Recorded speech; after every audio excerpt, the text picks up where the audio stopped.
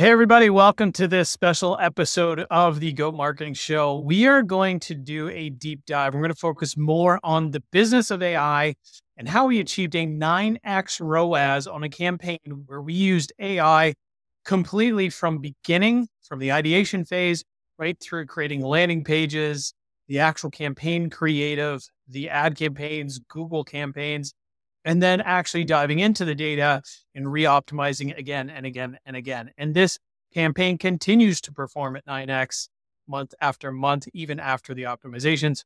Super pumped to walk through this with John and Ben. John has been leading this charge, with just Ben and I supporting in the background. So it's going to be a fun series. We're going to break it up over 4 stages. Today's focus is going to be diving into the importance of customer journey and understanding how to set AI up to get the best out of a campaign. John, Ben, so glad to be back doing this again. Yeah, this is fun. And this is a good one too. This is great to finally have like a really solid case study where we can look at some real data here. You know, one of the reasons I was most excited to do this series is just within our culture, one of the things we try to let everyone on our team do is kind of pick an angle and encourage them to take things. And originally when we started, this particular client, who is an attorney in Manhattan, so incredibly competitive market, but we weren't sure if this was necessarily someone we can help. But I said, this is a great opportunity for John to dive in and understand, hey, I've never managed ads before, number one. Number two, I've never really built a campaign from scratch.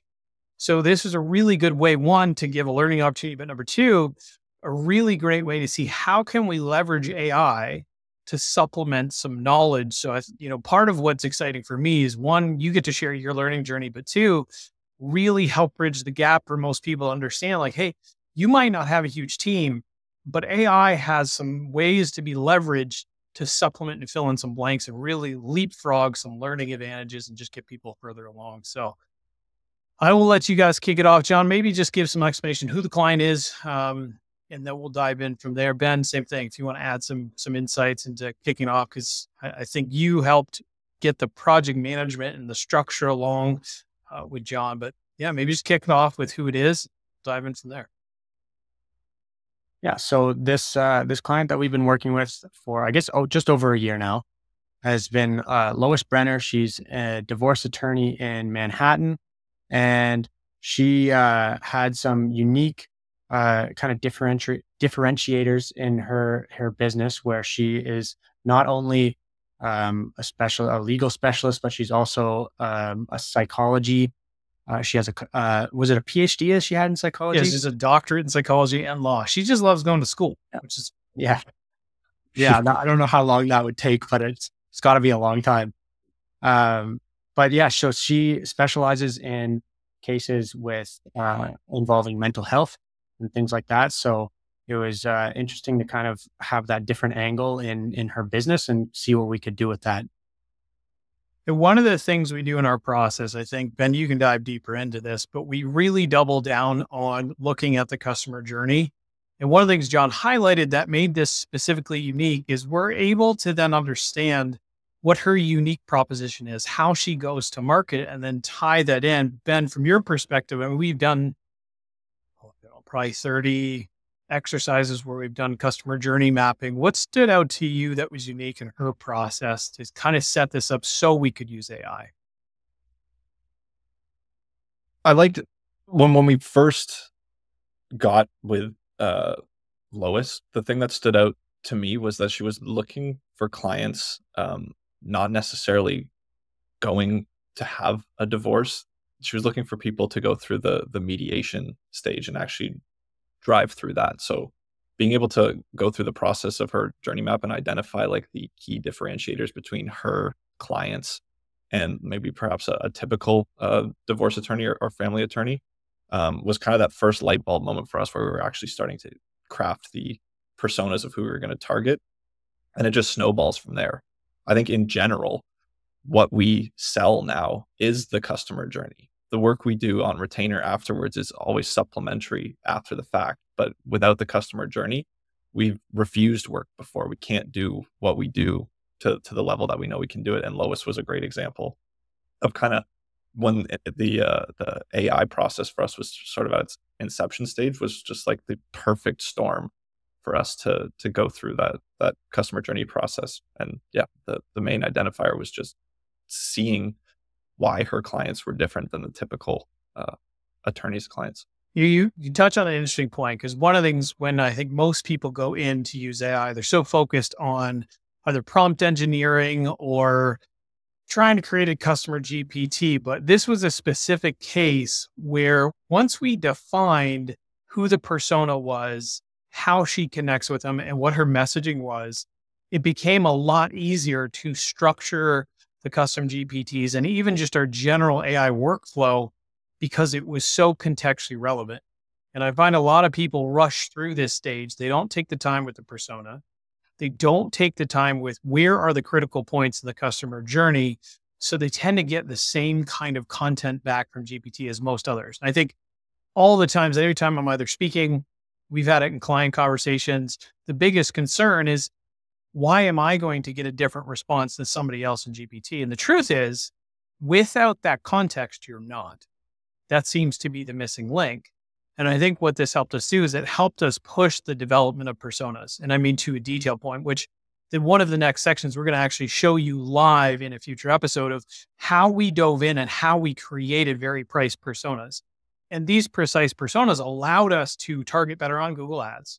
It allowed us to target better on social, and it allowed us to create better email content. So when they know to write something, it would almost be creating a superpower brief. But what was your experience, John? I think, you'd never been into Google Ads, but having that persona document, how much did that help you with the process of writing ad talk, generating keywords, and kind of locking? No, and maybe give them the caveat of she does something different in targeting that allowed us to be competitive in Manhattan before. So maybe dive a little deeper there. Yeah, I think as that being really, as you said, the first time that I'd gone through Google Ads like that, the base level of having that persona document is, I mean, yeah, I don't think I could have done it without it. And being like, knowing exactly who I'm talking to, and having, Google understanding who I'm talking to, and ChatGPT understand who I'm talking to when I'm writing headlines and when I'm comparing headlines. And I was using both technologies to kind of bounce ideas off each other, like writing the headlines in ChatGPT and then also having Google optimize them and then putting it back into ChatGPT and having it kind of them be learning from each other, and using the persona to create that, and kind of the customer journey and the unique aspects and mediation, and making sure we're hitting those keywords, and then all of the different terms in terms of the mental health aspect of her business, which was an interesting one, because you can't advertise a lot of those things directly. You can't talk about mental health directly in ads. So you kind of have to find ways to work around that and still let people know what you're offering without being so explicit. And so that was an interesting learning curve too, trying to figure that out. And Google obviously is great with kind of helping you optimize that.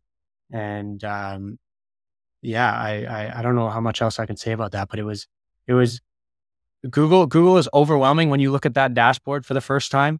So having like the work that you guys did in setting that foundation with Lois made it so much easier. Like, it was just a huge part that I didn't have to try and figure out on my own. It was just laid out for me. It was so nice. One of the things we're going to do throughout this series of videos, so in the next one, we're going to show how to create the persona document. We're going to show how to build the landing page. So one of the things John's mentioning, we actually had the landing page done that was very specific about the problem that Lois could solve. And this is one of the unique things that I think a lot of people don't take for granted or don't appreciate how powerful it is when you're working with a search engine like Google and you position something that's problem-based and the landing page is contextually relevant to solving that problem, your ads are natively going to work better. And Google tends to favor them. And because in Lois's case, she specialized in how to divorce a narcissist, we were able to create a landing page that was very specific to how she is an expert in that space, the common conditions someone should do, what are steps they need to take and get ready for divorce. So it was actually a really cool process to be able to understand what she did really well, how to solve a common problem that she could not only compete, but she could win against. So we could make her entire campaign work effectively. So I'm really pumped to showcase and walk through each of those steps in the following segments and throughout this series so we can break them down. And for anybody who's watching this, please, wherever you are, just throw in the comments if there's something specific you want to see or there's an area that you want us to dive into, because we're going to do a behind the scenes, fully transparent, show you how we built it. Everything from the prompts we put in, how we built and structured the landing pages, how we then went to the ads to get them. And one of the things that John touched on, which was really important, is using the right platform for the right output. Because we were creating Google Ads, we started in Gemini. We said, hey, this is the landing page we're using. Can you help us come up with an ad strategy for search ads in this incredibly competitive space? So our benchmark was already further ahead because we used the Google platform to give us a Google result. We also at times will use it for SEO if we're trying to index in Google. Then we were able to take it back and make sure that the tone matched inside of GPT. Same thing if you're doing meta ads, go into the meta AI and just say, hey, I'm trying to figure out how to grow my organic social posts, or I'm trying to figure out how to create a killer ad. Start with the platforms that you're in and build out from there. Copilot for Microsoft if you're going to use Bing. So all of the using the right platforms and consolidating them in is super, super powerful. We will show you that. We'll dive into that section as well. Ben, in terms of building landing pages, developing copy, what's your take on like the efficiency just from having to manage this and managing multiple people versus like a consolidated resource? It's the easiest project management I've ever had to do.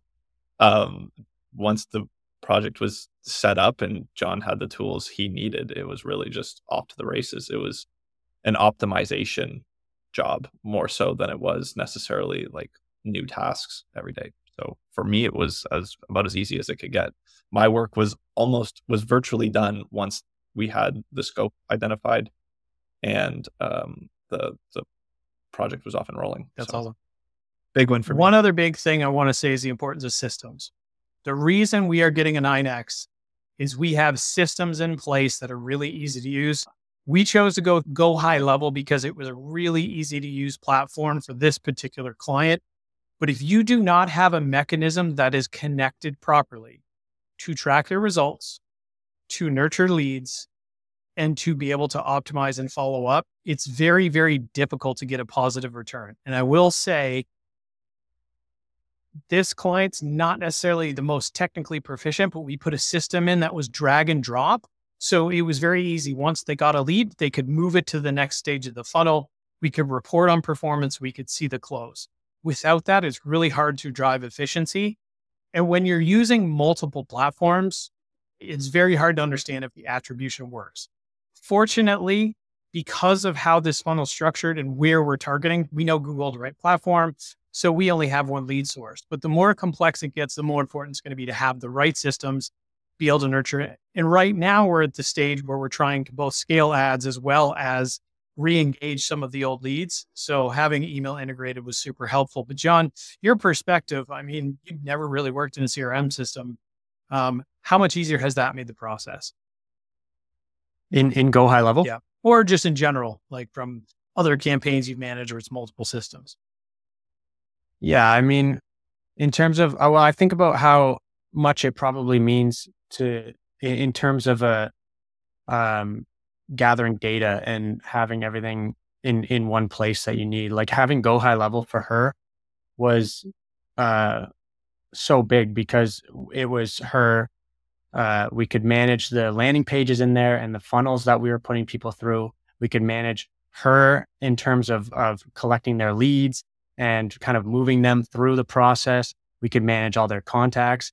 And then, GoHighLevel has some pretty cool AI stuff that they do as well. So it just made the whole thing a hell of a lot easier to manage. And I wasn't having to, I feel like now in there's just so many softwares and so many different platforms and just being able to manage all of Lois's stuff in just GoHighLevel and Google was so nice for someone. Like it just makes for less mistakes, less human errors. Like it's just way easier. Yeah. The worst is a campaign can be broken for a couple of days if you have different platforms and you don't even know, oh, the emails aren't static because I have to log in. So whatever you choose, doesn't matter if it's GoHighLevel. I would encourage everybody, just pick a platform that has more things in the same spot.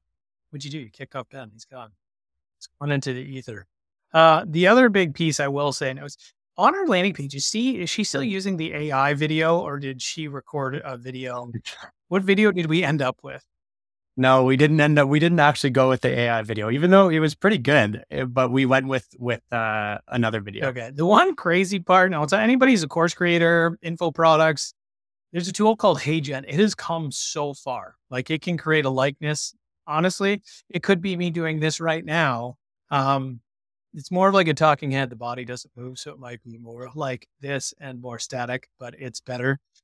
But I mean, it's come a long, long way. And I think we're going to continue to see that. So if you do a lot of talking head training, or you need to go like AI to script to voiceover, but with a moving head, it's crazy what it can do for landing pages. So we did test that. It didn't end up with that. But we will show that just for context for people looking to build landing pages who may not want to be on screen. Anything else you want to add before we start wrapping up? I don't think in this part, I mean, we got a lot to get into, but I think we touched on the main stuff that we wanted to talk about in terms of storytelling and creating that customer journey and the persona. So I think that's a pretty good starting point to this series. Beauty. I am pumped, everybody. This topic has been really cool, and it's nice to have a completely full cycle story where we went from idea, and we even used AI to process transcripts so we could pull out notes and get the true sentiment, building landing pages, then moving on to the campaign creation. So everything we're working through here is going to be fun to share the behind the scenes. If you have questions, please throw them in the comments. Share this with friends, colleagues. We are really pumped to get through this with you. Thanks, everybody. We should also say that we're filming and recording and editing all of this in AI software as well. 100%. Check out Descript.